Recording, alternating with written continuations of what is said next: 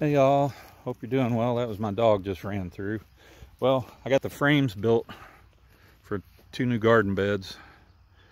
I'll be putting the liners in tomorrow, and I'll have the dirt in there by Friday. But the other 2 are looking pretty good. Everything else I showed you looks pretty good too. And I got 2 of these mullein plants coming up between my garden beds, which is pretty awesome. Of course, I didn't plant them, they just popped up. Got a couple of lettuce plants don't look too good, but that's okay. I expect to lose a little bit every year. Everything else I've put in the ground though is doing awesome.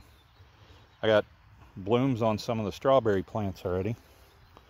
Looks like all but one of my pea plants has made it so far. All but one of my bean plants has made it. All of my okras doing well. All of my peppers are doing well. In this bed over here,